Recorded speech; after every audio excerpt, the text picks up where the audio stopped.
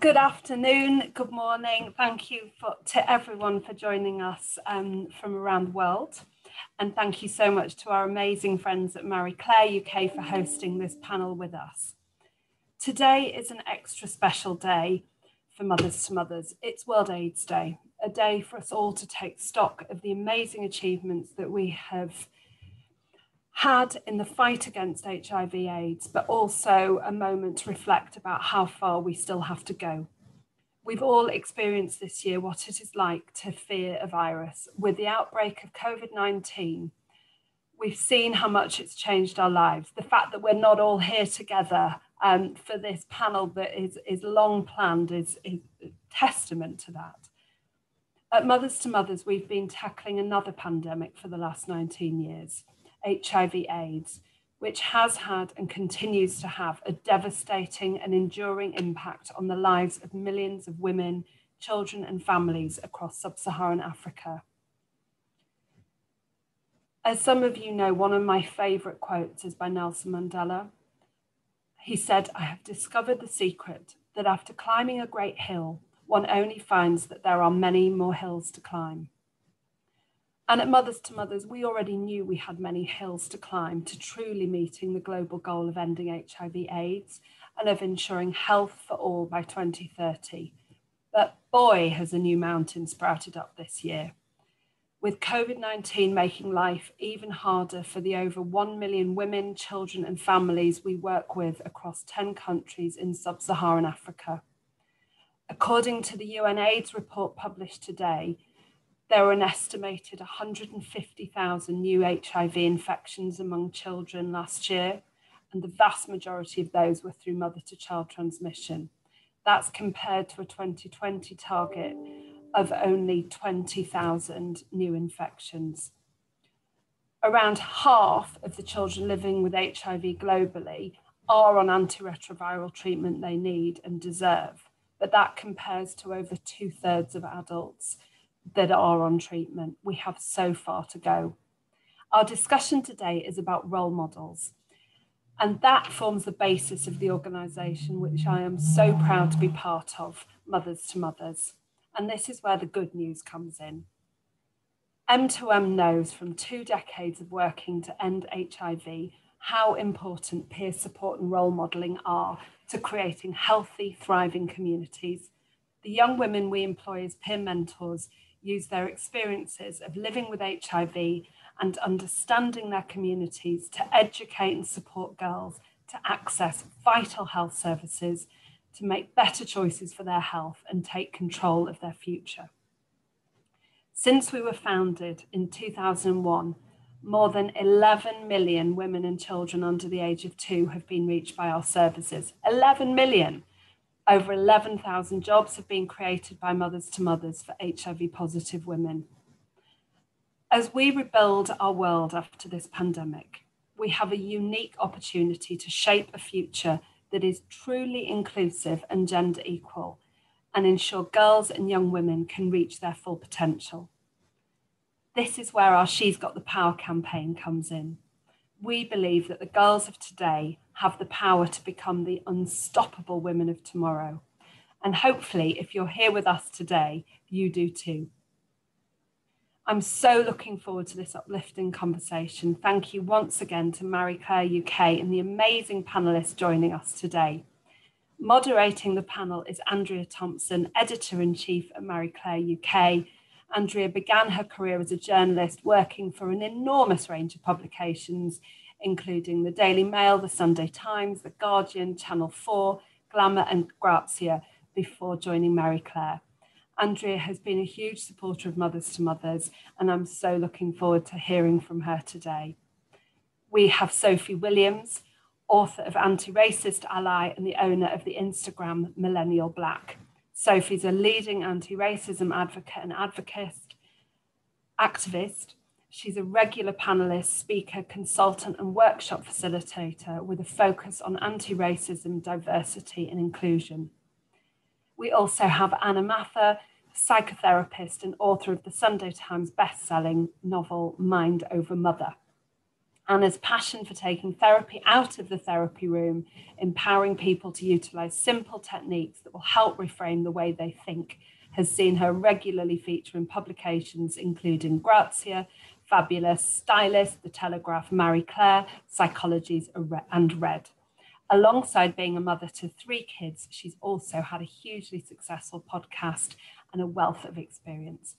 And finally, I'm delighted to introduce Nozi Samela, our mothers2mothers spokeswoman, who quite frankly needs her own YouTube channel. Nozi first became aware of mothers2mothers at just 19, when at 6 months pregnant, she received the diagnosis that she was HIV positive. Now, Nozi survived stigma and discrimination associated with HIV, ultimately delivering 2 HIV negative children and subsequently working for mothers2mothers as a frontline healthcare worker, a mental mother, a role she held for 7 years. After this time, she transitioned to join M2M's communications team, where she now focuses on equipping mental mothers working in clinics and communities throughout sub-Saharan Africa to tell their stories in support of M2M's mission. I'm so excited for this panel. I hope you are too. Thank you to all for joining us, and over to you, Andrea. Thank you, Emma. What an introduction. And welcome to everybody who's joined us today. I am, again, very excited to be chairing this panel, and particularly as the topic of role models is something I feel so personally passionate about myself. As the editor of Marie Claire, I'm always conscious of the power of positive role models to motivate and inspire, whether it's reaching our career goals or staying positive during challenging times. And this year is a perfect example with, so many challenges that we've all been through. But here today, I'd like to start with asking Anna a little bit about the psychology of role models.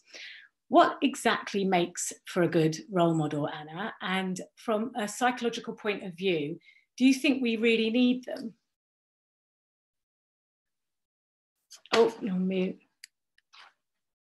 There we go, that would help, wouldn't it? In an ideal world, wouldn't it be amazing if we grew up into families that had really strong role models? Because developmentally, we tend to look to parents to get an understanding of how we should navigate the challenges that we experience in life. And so often it is not the case. So as children, we find ourselves kind of scrabbling around for who do we look to? Where do we look to tell us how to make sense of the world around us and how to kind of make sense of the challenges that we find ourselves coming upon? And for so many people, that those challenges come so young in life. And I remember in my childhood, we experienced kind of loss and trauma when I was a young child. And I looked to my mum. I looked to her to see how does she cope with this? What does she do? How does she speak to that person? How does she respond? And I think we need that. We need that kind of that reference point, that anchor to hold on to help us navigate these challenges. And ideally, we look for kind of someone with that positive attitude, someone that chooses effort over perfection. So kind of someone that just embraces challenge, someone with humility to navigate the mistakes, because we're all human. And I think when we look to these role models that seem to, and we'll talk a bit more about this later, that seem to portray this perfection, it sets up this kind of unachievable goal that is we find ourselves striving towards. So it's really important to think about what role models, who are we looking towards, who are we letting dictate and give feedback in our own lives. And it's something that can be so instinctive, but we really benefit from exploring it a little bit further. Who are we looking towards? Who are we giving the power to speak into our lives? Who are we looking to for direction? Because we all look in various places, and for some people they might be able to identify one person, whereas for someone else they might have had numerous people throughout life that they have looked to. We learn through watching. We learn, and this is, right from childhood, we emulate things. We learn through seeing the behavior of people around us.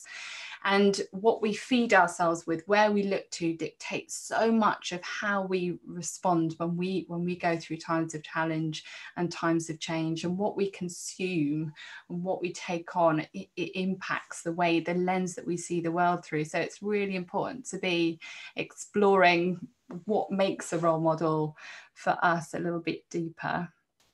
And when I often interview successful women, they cite their mother or a favourite teacher. Are we more likely to be influenced by people when we're younger? At what point in our journeys are we most kind of susceptible to positive influences? I often hear research around how important it is for teenagers in particular to have role models, and teenage women when they are carving a career, to see women in positions of power. Yeah, because it gives us something to aspire to, doesn't it? It's that aspiration, and I think it's really important to ask ourselves, are we looking to that person to inspire us to be more ourselves, or are we trying to be more like them? And it gives us hope when we see someone that's a few steps ahead of us, be it in age or experience. It gives us hope that there is more that is attainable for us, that there is more, especially if in childhood we might have had people or teachers or people of influence in our lives tell us that we can't achieve things. So actually having someone as a reference point that is that few stages ahead, that is achieving something that we yearn for, gives us hope, and can empower us to kind of keep pushing through and keep moving through. I mean, our cultural references and influences are so important. Sophie, when you were growing up, did you feel that there were any realistic models that you could aspire to? Really interesting, because until we started sort of having this conversation, I have never sort of recognized the role of role models. I've never really recognized it as something that was missing from my life. But no, I don't think that there was anybody, either an individual or a group of people, who I looked to model the things that I was doing. I think I've always been a relatively independent person. And I'm sure if I were able to go back now with more clarity, I could say actually that person had a big impact on me, or this person did that for me. But I think what was said in the introduction about peer mentoring, I think actually really resonated with me. I think I've always looked to those around me and been very conscientious about building up those connections, about who I allow into that sphere around me. And I think that to me has maybe been in place of role models, because interestingly, you both spoke about mothers and teachers. And I think at the time when I was young, they would have been female people. And I think maybe, and I've not done the research, maybe we look to people who mirror ourselves in those spaces. Maybe girls look to their mothers, and I'm sure that Anna would be much more well positioned to speak to that than me. But I think as potentially a Black woman growing up in the UK, there weren't many people who reminded me publicly of myself. And so I think that sort of became something that I did myself in the communities that I formed. So you've spoken a little bit about, your previous career in advertising, and really feeling that there wasn't anybody who was high profile in management who reflected, anything back to you in terms of, what sort of person you were, and, particularly as a Black woman in the industry. How do you think that impacted you personally and influenced your career choices and how your career has developed? Yeah, so I mostly talk about that in reference to being a chief operating officer and realizing, probably having always understood, that there wasn't anyone around me who was in a similarly senior position who looked like me in any way. But the reason that was notable wasn't because of what it did to me, it's because of what it did to people's expectations of me. So people would come to meetings where I would be hosting and running, but they would presume that I was also going to be the person who was taking notes and the person who was fetching coffees, because that's what people who looked like me were in the spaces doing. And so I don't think it necessarily changed what I did for my career, but I think it made me more conscientious about, one, trying to be visible for other people, and two, trying to open up those pathways. Because again, I wasn't thinking of it in a role modeling capacity, but I was thinking, I have this unique experience. I am the only person who I know who's like me. How can I bring in more of these people at a junior level, at a senior level, at a peer level? How can I create spaces of opportunity for people like me? Because there's no reason for these groups to be underrepresented. It's just usually laziness on behalf of people who are in either a recruiting or retaining capacity. And so I didn't really think about it as what it meant above me, but what it meant that I could open up for people who might want to come into that space behind or alongside me. It's interesting because, you know, now in the last year, your profile has hugely increased, and you now have a very, very significant profile on social media. How do you use your platform to be a positive role model to others, and what are the challenges? I mean, you've spoken a little bit about making sure that you know have give a lot of space for others to come up behind you and shining the light on other people. But are there actually challenges to being in that sort of high profile situation as a role model to so many other women? Yes, there are. And I think it helps me that I haven't thought about it in those terms. I haven't thought about it as I am a role model in that space. I've thought about it as I am someone who's doing work publicly and encouraging other people to do that same work. And the way that I try to navigate that is, as Anna was saying, by being vulnerable, by being human, by being accessible in that space, which isn't to say that I'm always available for people to take what they need when they need it. But I do sort of have channels where people can communicate, and I can try to sort of, you know, offer some kinds of support, or I can say, actually, I'm not the right person for this, but let me put you in touch with this person or this organization or that other thing. But I made a decision about that really early on, because it's really weird to be like, my Instagram's this, but it's 2020 and this is where we are and everything's gone wild. But my Instagram is very sort of graphic led, and I had to make a choice. Do I want to be a character in this? Do I want to exist in my own narrative? Or do I want to just be sort of the faceless, nameless, pink and black squares of information? And I made a decision to be present in my story. And the hope there was that seeing somebody doing it, seeing somebody in that space, making mistakes and saying, oh, I did this wrong. Here's what I should have done. Here's what I wish I knew. I'm hoping that sort of living in that way and modeling the behaviors that I've never thought about it as role modeling, but it is, isn't it? Definitely is. Yeah. Nozi, I wanted to come on to you because you bring a whole fresh insight to the discussion, having grown up in South Africa. Did you have any role models as a teenager, and what sort of values did they embody? And did people around you sort of have similar role models? Interestingly, I'm much like Sophie, that when I was growing up, I was not looking at any particular person to sort of inspire what I wanted to grow up to become. But I think looking back, I probably would say one of my English teachers maybe was my role model. And it was just in the way she carried herself, the way she gave respect to each one of us, even though we're much younger than her and were her students. And the way she was just always willing to sacrifice her time to ensure that we had a chance to succeed. I think that growing up, especially growing up in South Africa, growing up in a township where we were not exposed to terms such as role models, I don't think any of my peers actually really thought of role models. I mean, many of us didn't even know what that was.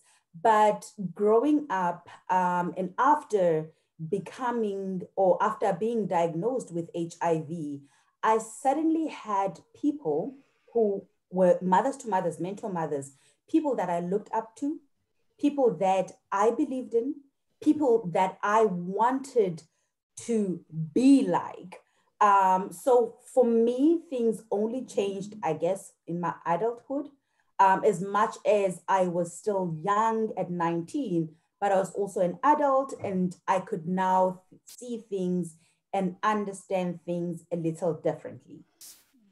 As Emma said, you were first introduced to mothers as a 19-year-old. You were pregnant and you were HIV positive. Can you tell us a little bit about your first encounter with Mothers to Mothers and the role that they played in your life in shaping it, and how your future has panned out as a result?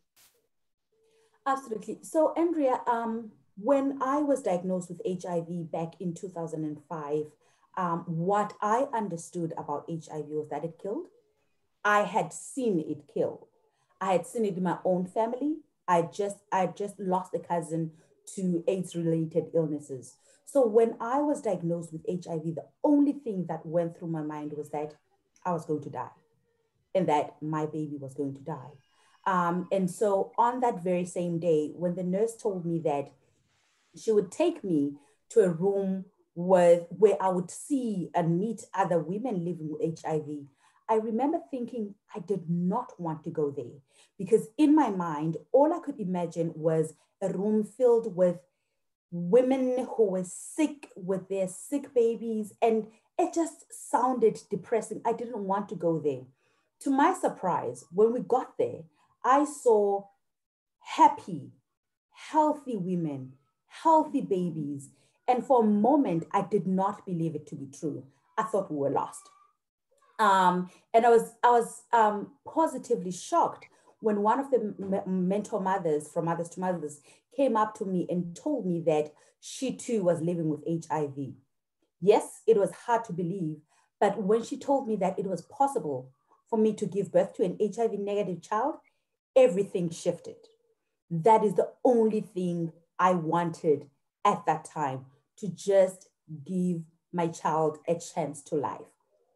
And of course, like I said, I didn't quite believe them, because I just thought maybe they were paid to tell us that they too are living with HIV. But the fact that they gave me hope, it did change my perspective. It did make me believe that maybe there was a chance that I would survive my diagnosis. And I got courage to tell my family about my HIV status.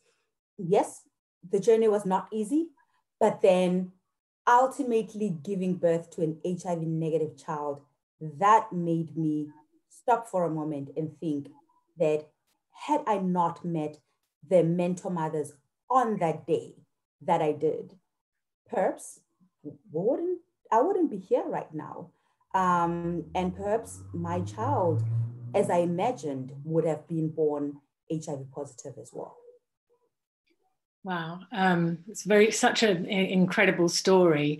What was it about the kind of outlook and the attitude of the Mothers to Mothers staff that made them so relatable and approachable, given your situation? Because, you know, given the fact that in South Africa there is still a stigma, isn't there, about HIV and AIDS, and it's quite difficult for a lot of communities to talk about. I think what made them relatable to me was that they truly understood what I was going through. They truly understood how difficult it is to be positive, and I mean mentally positive, at a time where, I mean, death surrounded us. And what also made them relatable to me was the fact that they were women coming from the very same community as I was. So they were ordinary people who to me were doing something extraordinary. And I think more than the mentor mothers, what also made me go back, keep going back to Mothers, was actually going into the support groups and meeting other young women just like me who were walking the journey with me. And so we became this kind of sisterhood of women who were walking, you know, different journeys together, you know? And yeah, I think that's, for me, that was just it. The fact that they were coming from the same communities as I was, and the fact that they fully understood what I was going through, which is still true to this day. And yes, there was stigma towards people living with HIV then. There still is stigma today, even though it is greatly reduced. And this is why it is so important to have people living with HIV show up and show others who are newly diagnosed with HIV the way forward, just like the Mothers to Mothers, mentor mothers are. And you are a mentor mother yourself now, aren't you? So you're a role model, a mentor to other women, which is just lovely, the full circle. That must have been sort of quite a challenge in the beginning, because it's not something that you were used to doing. You have to go around and do a lot of public speaking like this, and standing up for the values of the organisation, and also inspiring and motivating and giving courage to that younger generation. How's that been? Correct. When it started, I did not think of myself as a role model. I still sometimes don't think of myself as a role model. I just think of myself as an ordinary woman who's just doing who's just giving back to her community. But then, of course, I am a role model. And that comes with a sense of responsibility, responsibility towards my own health, and ensuring that I keep myself healthy in order for those who look up to me to follow the example that I'm setting. And I think this is true for many of the mentor mothers that I work with, that most of us don't think of ourselves as role models, but we're just giving back to our communities. And the fact that we get paid to do it is a bonus. Why do you think it's so important for girls in South Africa to have role models right now? Do you think that they were previously looking in the wrong places? And I'll come on to this a little bit with the other panel members in a minute, because I do think that we can, as human beings, sometimes make mistakes about where we look for role models. Absolutely. I think it's critical for girls in South Africa to have role models. I say this because I think looking back, I think there's so many things that I would have done differently had I had somebody who I was looking up to, somebody who was modeling a way for me, somebody who was paving the way for me. And I think that, with girls facing so many challenges, peer pressure, the prospect, that we live in a developing world where many girls come from poor families, and the fact that their background exposes them to even greater challenges, the challenge of maybe not getting to finish school, not getting to make positive decisions, challenges of getting into transactional relationships with older men. I think having positive role models is going to help them make healthier, better, more positive decisions, and ultimately influence the kind of women that they're going to become tomorrow. As Emma said, we believe that the young girls of today have the power to become the unstoppable women of tomorrow. Wonderful. Anna, I just want to revisit that sort of sentiment of slightly negative role models, and how people can sometimes chase the wrong the wrong people when they're looking for motivation and inspiration, and perhaps even become obsessive about people they aspire to and make the wrong choices about who they look to. Is that something that you've come across, and that is a natural part of this conversation in terms of role models and how we go about finding them?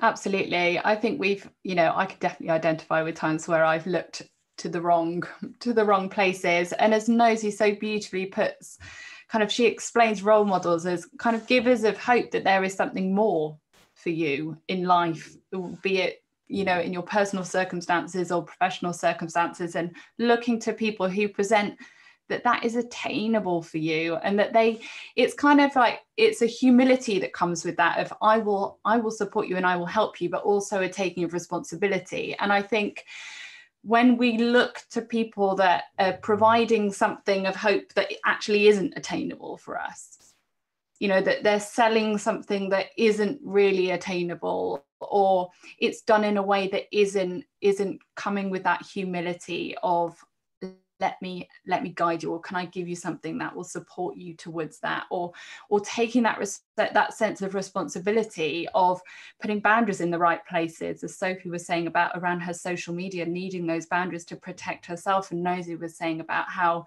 she needs to look after her health as well, so that she can help others. So, you know, just leaning on those role models that don't have healthy boundaries, so that the lines just become a bit blurred, or they don't have that humility to say, yeah, I'm learning too, I'm getting it wrong, don't put me on a pedestal, I'm learning, and come with me and learn as well. So it's those things, isn't it? Is that person taking responsibility? Do they have humility? Are they offering a hope that is actually attainable, or is it a pipe dream? Is it something that we'll kill ourselves to get, and then we get there and it's just empty, and it doesn't give us what we were hoping for? So yeah, we all get caught up in the starry lights of some of the things that we can look to.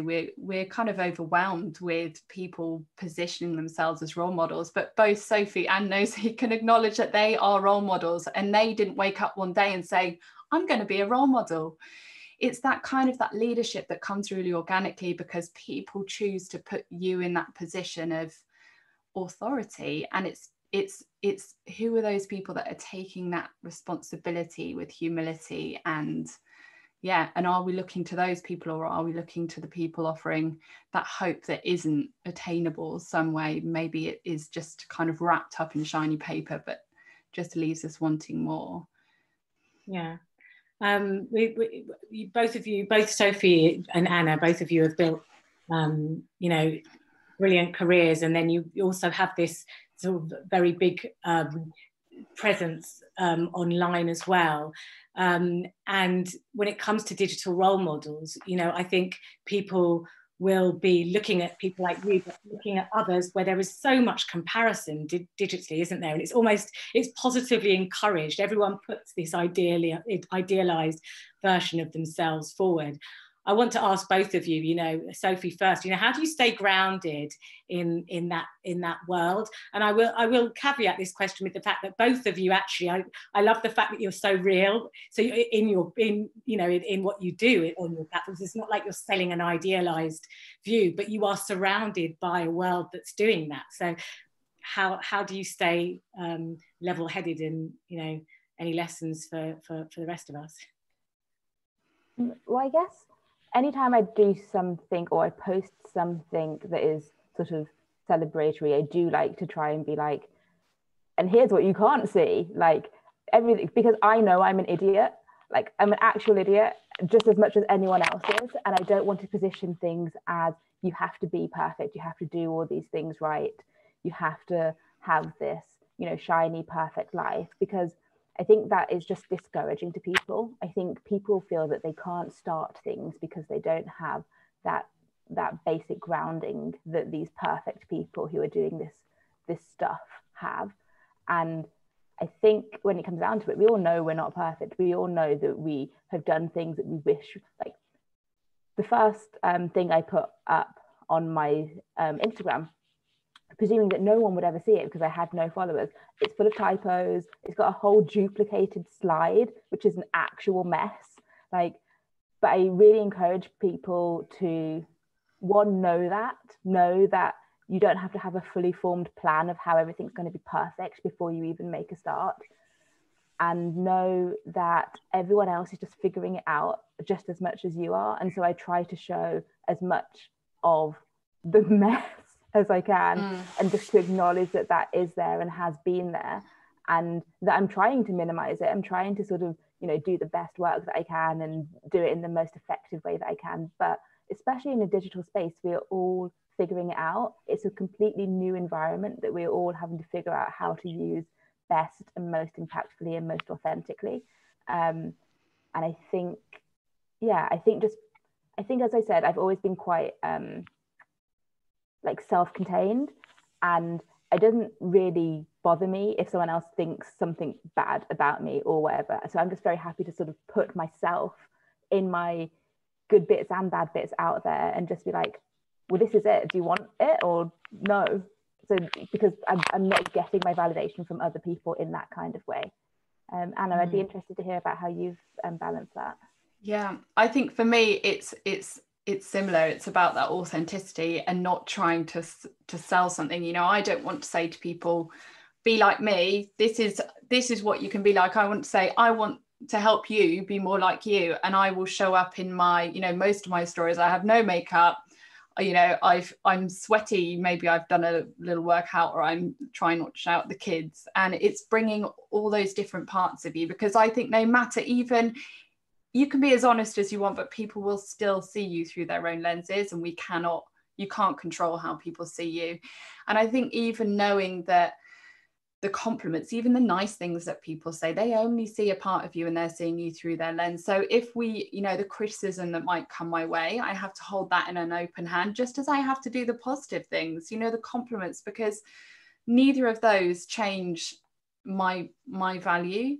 So it's knowing actually where to look for that feedback in my life, like the people that really know me, the people that see me in the highs and the lows, not just the 15-second snapshots on social media, that actually when I'm swayed by opinion or feedback of people on social media, I have to really ground myself in that knowledge that actually who in my life actually deserves that authority to speak a word of kind of constructive criticism or to give me some kind feedback. And it's the people that know more of me, the people that see me in all my states. And yeah, it's just a constant reminder that social media really is just a snapshot. No matter how authentically you try and come across, we're still seeing each other through our own lenses, and we can't control that. And no compliment makes you a better person. No criticism makes you any less valid and valuable. And that's something that I try and hold on to amidst it all.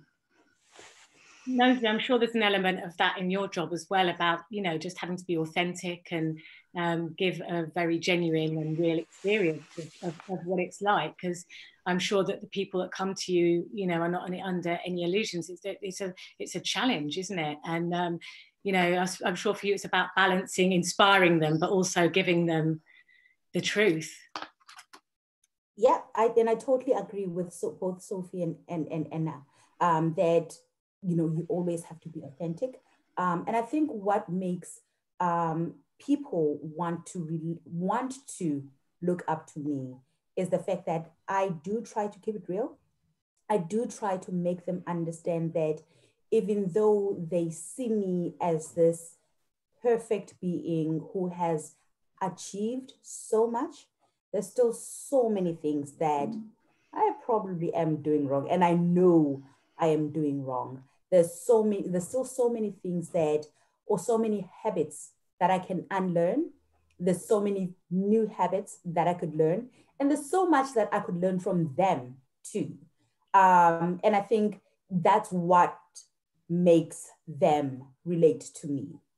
And that's because that's what made me relate to my mentor mothers as well. It was knowing that, you know, even when they had already become mentor mothers, even though I had already, you know, sort of put them in a pedestal and thought that they were perfect beings, but knowing that there's times when one of the mentor mothers I looked up to was actually going through an abusive relationship. And for me, I always thought of, I had thought of mentor mothers as people who would recognize the signs immediately and immediately walk out of that situation. But knowing and understanding that it was a challenge for her too, because she's human like any one of us, and that it took a whole lot of might from her to be able to walk out of that situation, and that she's a human, That's what made her relatable to me too. Thank you. I just want to finish up, Nozi, by just asking you a little bit about the past year and your work in South Africa, given that we are dealing with two pandemics or epidemics, and that, you know, you have been facing the extra COVID threat alongside this incredible fight that you've been on, you know, since you first joined Mothers to Mothers. What extra challenges are the women that you're meeting at the moment facing as a result of COVID this year? I think one of the greatest challenges, it's actually quite similar to when HIV started, that there was a lot of misinformation around COVID-19. And so people needed people who were going to bring them information, who were going to bring them the truth about the pandemic. But one of the greatest challenges that we faced was that as the healthcare systems started to work towards ensuring that people got tested for COVID, that they got treated for COVID, we stood the risk of actually leaving behind people who are living with other chronic illnesses such as HIV. Because of how stretched the healthcare systems are and the focus that was now put on COVID, there was less focus being put on ensuring that people living with HIV got on treatment and are kept on treatment. And so it was vital for us as Mothers to Mothers and Mentor Mothers to ensure that, you know, our clients know or remember the importance of going to the clinic for care, remember the importance of going to the clinic despite all the fear of being infected with COVID, to go and get their antiretroviral medicines. And plus, we also had to rethink how we give services to women. Previously, would easily be able to go door to door into households in the community to educate, to give health education to people. COVID changed all of that. So we had to rethink, how do we still reach the people that we need to reach in the community? And so Mothers to Mothers introduced what we call e-services, where we follow up with our clients by phone or text messages. We also built a new platform on WhatsApp called the Virtual Mentor Mother, where people can go on to access vital health information that's going to help them stay on treatment. So there were a whole lot of challenges. And I think had we not taken those steps, we would have done exactly what UNAIDS feared. We would have turned back the clock on HIV. We would have lost so many more lives had we not rethought how we keep people engaged and keep people within the healthcare systems. Thank you very much, Nozi. Keep up the good work. It's fantastic what you're doing. I am going to finish it there, but ask if anybody has any questions, because we're going to go open it up for questions to the panelists now.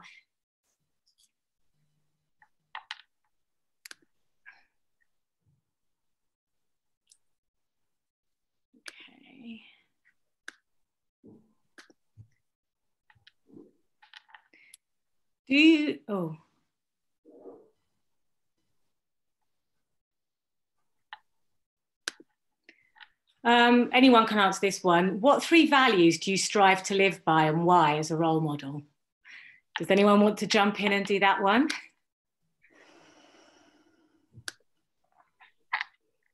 Maybe what 3 values are important for a role model?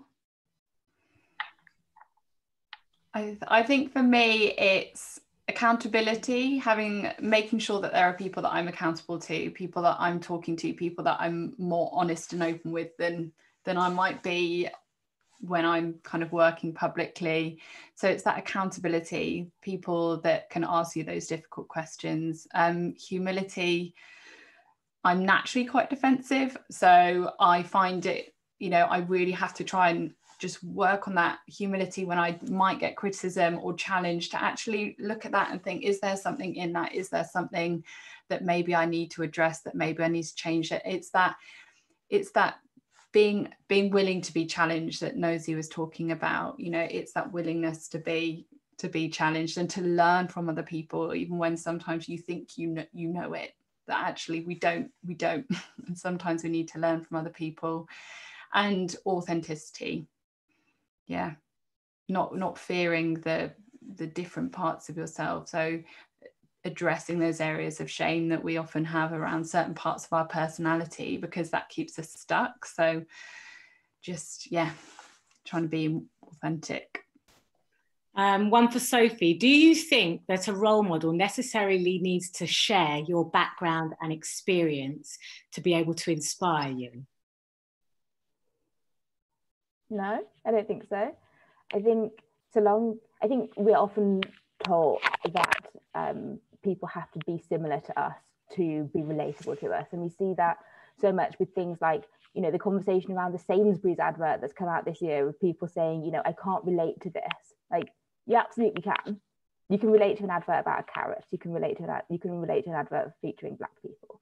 Like, I think so long as there is something there that speaks to you, whatever that is, I don't think it matters that you are from the same place or the same age or the same race or have the same gender identity. Because I don't think anyone's going to tell you who your role models need to be. If there is someone who speaks to you, who makes you want to do better, who inspires you, then I think that's all you need. We don't need to quantify it in terms of similarities or dissimilarities to us. Another one for Anna. What can we do about the fall of a role model? Somebody that we aspire to that does something that is a bit disappointing, because, you know, they're basically human after all. What can we do about that? I think it is a loss in a way, because, you know, when we look up to someone and then they may do something or get something wrong, that it's, in a way, it's a loss of that kind of that ideal. And it might be that we've kind of gone a bit too far in the idealizing of that person and not left space for their humanness. And that's a reminder for us to ensure that we are leaving space for our humanness. And when we're looking to grow and change and develop, are we being gracious to ourselves? Are we being compassionate to ourselves? Are we leaving space for us to get it wrong, so that when other people get it wrong, that it's, you know, that criticism isn't the first thing that comes to mind? And it's just acknowledging when might we be kind of idealizing someone, because idolizing and idealizing someone is kind of verging on, you know, it's different, isn't it? It's that I'm trying to aspire to be like that person, when actually, you know, what about who I am? What's wrong with who I am? What's wrong with just trying to nurture and develop who I am? So just, to be aware of when we're putting people a little bit too high up on that pedestal, and perhaps giving them the opportunity to fall, because we all fall. Nozi, one for you. What do your children think about what you do? And do you have any messages that you try to pass on to your daughters? Well, my daughters are quite young. And so I think for now, I'm the perfect mom to them. And probably they think of me as always right. But I think, you know, I have so many other girls in the family who also have said that they look up to me. And one of the things that they have said that they look up, that make them want to look up to me, is how I have managed to overcome so many challenges that were stacked against me growing up, challenges that they have not had to face because they have people like me to sort of shield them. So yeah, I think that's what makes other young girls in the family look up to me. And if there was one message that I would share with young adolescent girls and young women is that, you know, as you look up to a person, do not try to become them. Just try to pick whatever it is about them that makes you want to become a better you. Yeah, that will be it. Thank you. That seems like a pretty fantastic point to finish on. I'm going to hand back to Emma now, who will take over. And thank you very much, everybody, for joining us today for this really enlightening conversation. And thank you very much to our panelists.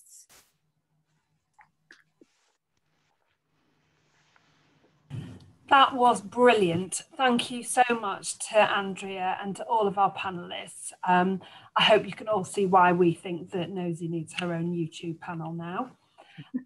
I mentioned at the top of this meeting that today is World AIDS Day, but it's not just World AIDS Day. It also happens to be Giving Tuesday, one of the charming American traditions that we are very, very, very happy to adopt globally.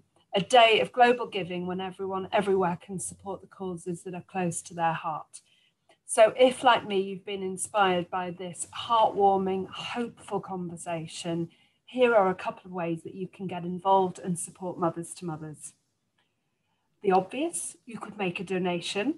As part of the She's Got the Power campaign, all donations made will be doubled by a generous group of supporters. So for every £1 that you donate, or dollar for our US listeners, your impact on the ground will be doubled. And you should see a link in the chat function shortly. We'd also love you to post a picture of your role model on social media using the hashtag She's Got the Power. It could be your mama, it could be your sister, it could be your friend. We've had quite a lot of Jacinda Ardern. I have absolutely no idea why. But think about your role model and post with the She's Got the Power tag and at Mothers to Mothers so that we can reshare. And obviously follow us on all of our channels, whether it's Instagram at Mothers to Mothers or on Facebook at Mothers to Mothers International or on Twitter at M2M Tweets. Really, there's just time for one more final thank you to each of you for joining us, to Andrea, to the team at Marie Claire for their tremendous support, and to Angela, who supports us in the wings at Marie Claire, and to all of them as partners of Mothers to Mothers, and to Sophie, to Anna, to Nozi for your profound and kind and intelligent comments this afternoon. So thank you all.